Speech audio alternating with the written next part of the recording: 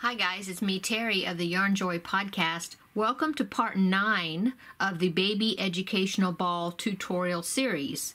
This is a pattern by Patricia Heller, and thank you Patricia for allowing me to make a tutorial on your design. Okay, so this is actually part 8 or the 8th panel of the ball, the Baby Educational Ball. Okay, so today we're going to do the panel with the strawberry on it. So you're going to need one of your finished panels and then some red and just a little bit of green and just a very small amount of white. Okay, you're also going to need a stitch marker, a yarn needle to weave in your ends, a pair of scissors, and you're going to need the crochet hook that you've been using throughout your project. I've been using a 3.0 millimeter crochet hook because the yarn that I'm using is a number 3 weight, sport weight or baby weight yarn. Okay, so you just want to continue using the same weight of yarn throughout your whole entire project and the same crochet hook. Okay, and I think that's it, so let's go ahead and get started. Okay, so taking your red yarn, we're going to do the berry first. Make sure I get the right end here, not this one. Okay, this one. And I'm going to start with a magic circle. You can also put a slip knot on your hook and then chain 2 and then work in the second chain from the hook, but I'm going to do a magic circle or magic ring. Okay, and into the magic circle or magic ring or the stitch that you're working into, you want to do 6 single crochets. 1, 2,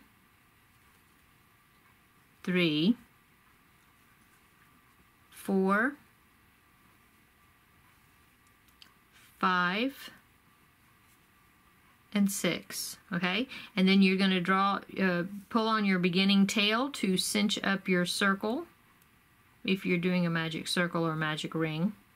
Okay, and that is the end of round 1. You should have 6 stitches all the way around. Okay, now we're working in spirals. We're not going to join our rounds, so working right into the first stitch of round 1, we're going to do 2 single crochets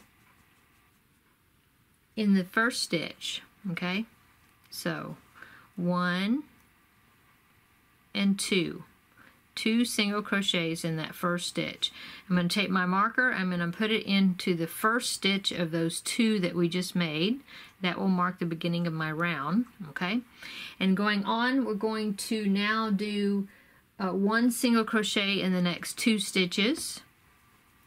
So 1 single crochet in the next stitch, 1 single crochet in the next stitch. Okay, and then we're going to repeat that sequence around. We're going to do 2 single crochets in the next stitch, 1 and 2, both in the same stitch. And then we're going to do 1 single crochet in the next 2 stitches. So 1 single crochet in the next stitch, 1 single crochet in the next stitch. And now we're finished with round 2, and at the end of round 2 you should have 8 stitches all the way around your circle. Okay, so I'm going to take out my marker, and going on to round 3, we're going to do 2 single crochets in the first stitch and then 1 single crochet in the next 3 stitches. Okay, so in the very next stitch we're going to do 2 single crochets into that stitch, 1 and 2. We're going to put our marker into the first stitch of those 2 that we just made. Okay, and then we're going to do 1 single crochet in the next 1 each in the next 3 stitches. So 1, 2, 3. Okay, now we're going to do 2 single crochets in the next stitch, 1 and 2. And then we're going to do 1 single crochet in the next 3 stitches, 1, 2, and 3. And that gets us to the end of round 3. And at the end of round 3, we should have 10 stitches all the way around our circle. Okay, removing our marker, going on to round 4. We're going to do 2 single crochets in the first stitch and then 1 single crochet in the next 4 stitches. Okay, so 2 single crochets in the first stitch, 1 and 2. Okay, and then we're going to put our marker in the first stitch of those 2 that we just made. Okay, and now we're going to do 1 stitch in the next 4 stitches. 1, 2, 3, and 4. And now we're going to repeat that sequence. We're going to do 2 single crochets in the next stitch and then 1 single crochet in the next 4 stitches, and I will meet you when I get back to the marker.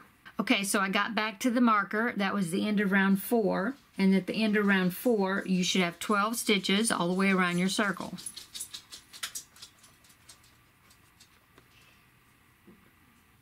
Okay, going on to round 5, we're going to do 2 single crochets in the first stitch and then 1 single crochet in the next 5 stitches. So 2 single crochets, 1 and 2, and then we're going to put our marker in the first stitch of those 2 that we just made, and then we're going to do 1 single crochet in the next 5 stitches. 1,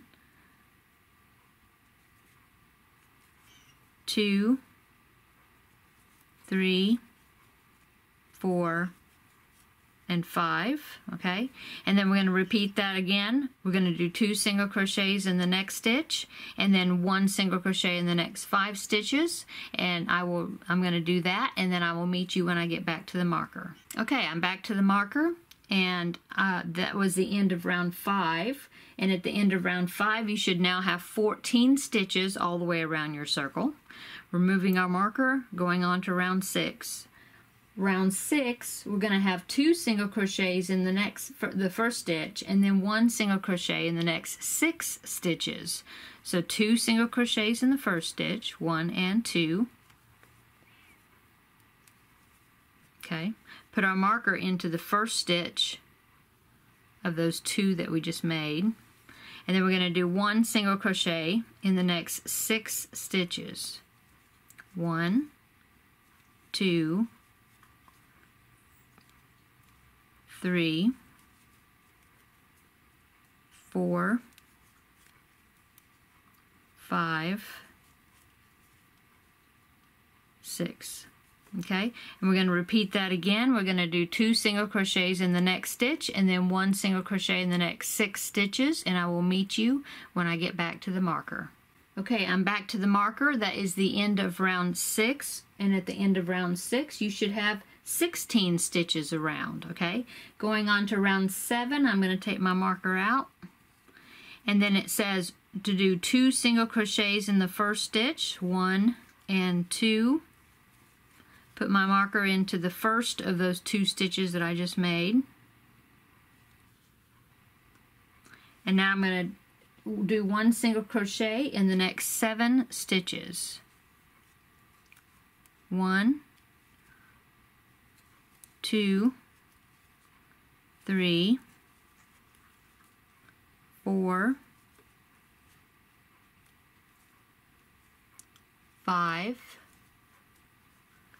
6, and 7. And I'm going to repeat that around, and I'm going to do 2 single crochets in the next stitch and then 1 single crochet in the next 7 stitches, and I will meet you when I get to the marker. Okay, I'm back to the marker, and at the end of round 7 you should have 18 stitches all the way around your circle. And now for round 8, I'm just going to do 1 stitch in each 1 single crochet in each stitch around, so I will still have 18 stitches in around my circle. Okay, so I'm going to put 1 stitch in the next 1 single crochet in the next stitch, replace my marker so I'll know which one was the first one, and then I'm just going to do 1 single crochet all the way around, and I will meet you when I get back to the marker. Okay, so I'm back at the marker again, and so at the end of round 8 we still have 18 stitches all the way around our circle. Taking out our marker and going on to round 9, we're going to do 1 single crochet in the next stitch, and then we're going to do a single crochet decrease, okay? So we're going to do 1 single crochet in the first stitch, and we'll put our marker there to mark it. Okay. Okay, so in the next stitch we're going to do an invisible decrease. I'm going to put my hook underneath the front loop only of the next stitch, and then twist my hook around and go on under the front loop only of the next stitch also. Draw up a loop through both of those loops, and then draw up a loop and finish the single crochet like regular, okay? And now we're going to repeat that all the way around. So we're going to do 1 single crochet in the next stitch, just a regular single crochet, and then we're going to do an invisible decrease in the next 2 stitches, okay?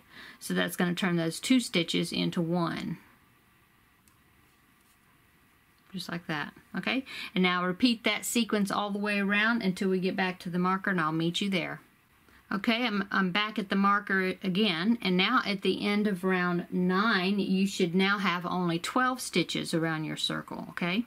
So taking out my marker, going on to round 10, I'm going to do just an invisible decrease, and I'm going to do that all the way around, so that'll take my stitch count from 12 down to 6, okay? So going right into the next stitch, I'm going to go under the front loops only, okay, and then twist my hook around and go under the front loops only of the next stitch as well, okay, and then draw up a loop under those 2 those 2 stitches, and then I'm going to finish off the single crochet like regular, okay? So that was my first stitch.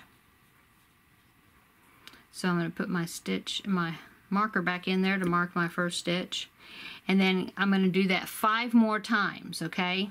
Same thing. So we're not doing any regular single crochets, we're just doing an invisible decrease, and we're going to do that 5 more times all the way around the circle, okay, until we get back to the marker again, and I will meet you when I get there. Okay, so I'm back to the marker again. I now only have 6 stitches all the way around my circle there, and so I'm going to take off my marker. Okay, we're not going to stuff the strawberry, we're just going to push it flat, okay? And now all I'm going to do is I'm just going to fasten off because I'm finished with the berry part. So I'm just going to insert my hook into the very next stitch and do a slip stitch to fasten off. Okay, and now I do want to leave a tail for sewing this berry onto our panel.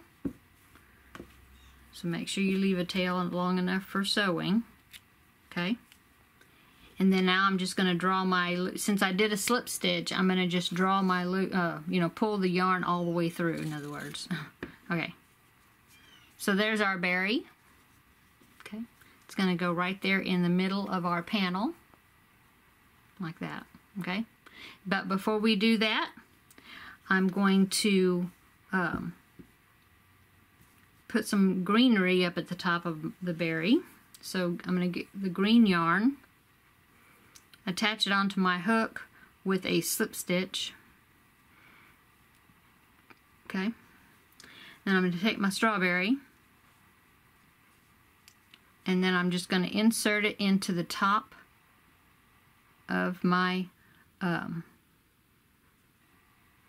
berry. And since we do still have an opening at the top, I didn't stitch it closed, so we can do that here at the same time that we put our little leaves at the top, okay?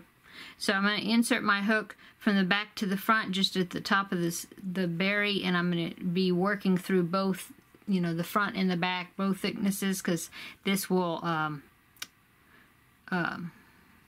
sew the top together. Okay, so I'm going to just join this with slip stitch.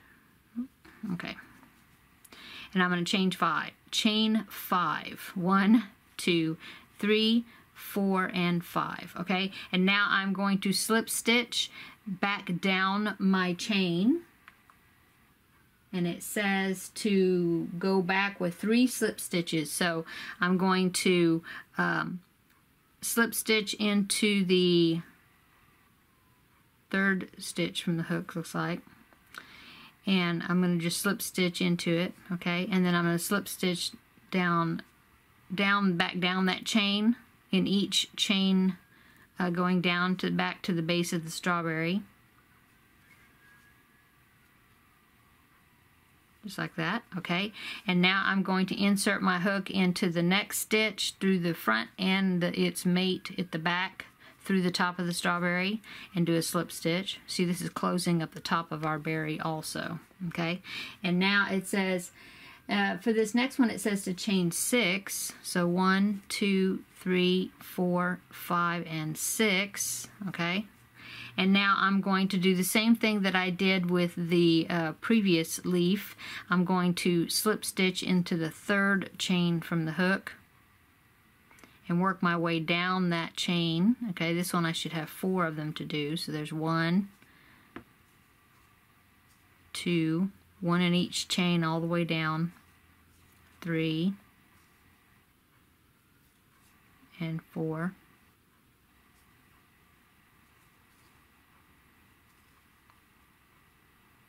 Okay, and now I'm going to go into the next stitch on the strawberry through the front, and then its mate, its matching stitch at the back of it, still sealing up that top of the strawberry, and I'm going to do a slip stitch. Okay, and then I'm going to do some more leaves. I believe she has you do 3 more leaves, and each one of them is just going to be the chain 5, and then work down the chain doing slip stitches the same way that we've been doing it. 1, 2, 3, 4, and 5, and then in the 3rd chain from the hook do a slip stitch.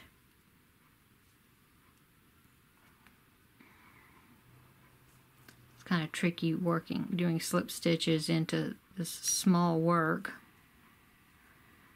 Oh, I think I split my yarn, so I'm going to try that again. Okay. Okay, so slip stitch into the 3rd chain from the hook.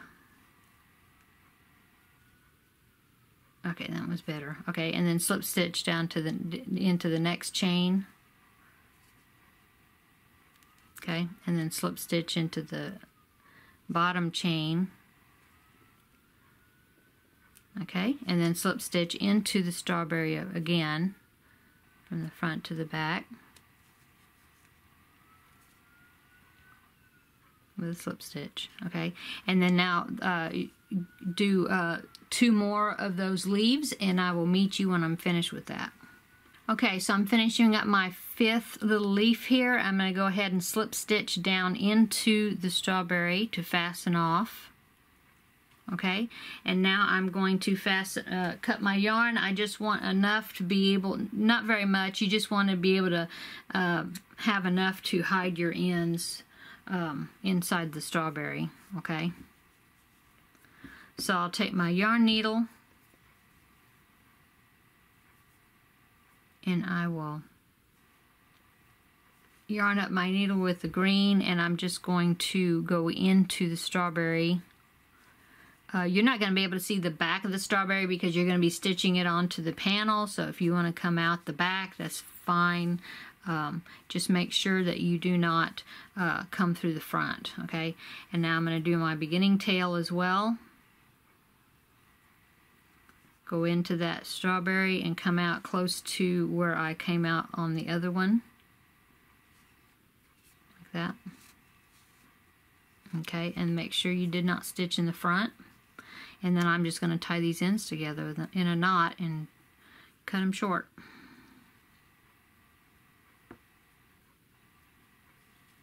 Okay.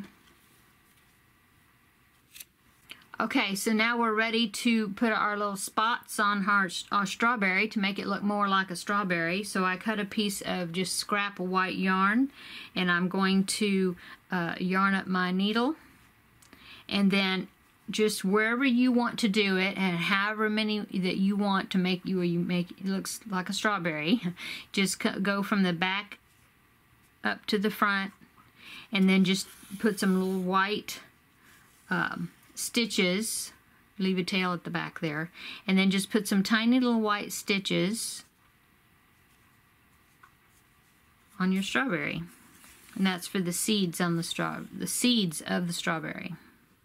Okay, like that, and you just want to put them all over, just in different spots.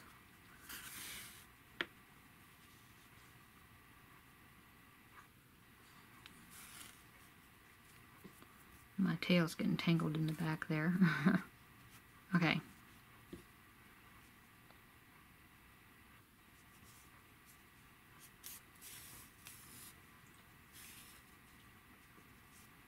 Just like that.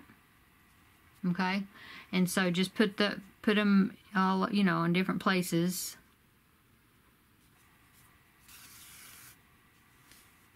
You can put as many or as few as you want, however you like it. You know, as long as you like the way it's looking, just go ahead and do what you want on it. I'm going to put some more spots on my strawberry, some more seeds, and then I will meet you back when I get finished, okay? Okay, so I finished putting my seeds on my strawberry. My strawberry has quite a few seeds. And the only thing I did back at the back when I got finished, I cut my yarn and then I tied the beginning white strand to the end of the white strand, those two ends, I tied them together in a knot and then trimmed it short, okay? Now I'm going to take my panel and we're going to sew our strawberry onto the panel, okay? And just get it centered in the center of our strawberry, okay? Take our yarn needle and yarn up our needle with the red yarn, the tail from our strawberry, okay? And then I'm going to just start sewing it around, sewing it down to the center of my panel, okay? And just sew it all the way around. And I will meet you when I get my strawberry sewed onto my panel, okay? Okay, so I'm just about finished with sewing on my strawberry. I've got up to the top where the leaves are. And so what I'm going to do is just go across, my stitch is going to go across, still being in the red part of the strawberry, and just sewing that through, but that way my leaves will stay free and not be tight, stitched down to the panel, okay?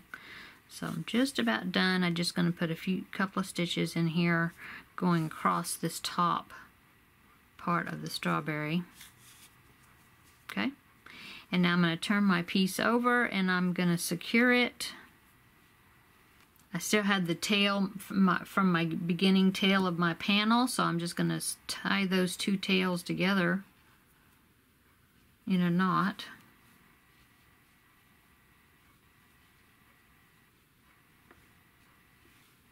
Okay, and then trim them short. Okay, so there's our strawberry square. So this one went pretty quick, not a square, actually it's a panel. But anyway, this one went pretty quick. So I guess that's it for today's tutorial. And stay tuned, and in a few days I'll have part 10 up, next one in the series. And let's see, for the next one we will be doing a flower, like a daisy. Okay, so thanks guys for watching, and we will see you in the next tutorial. Bye!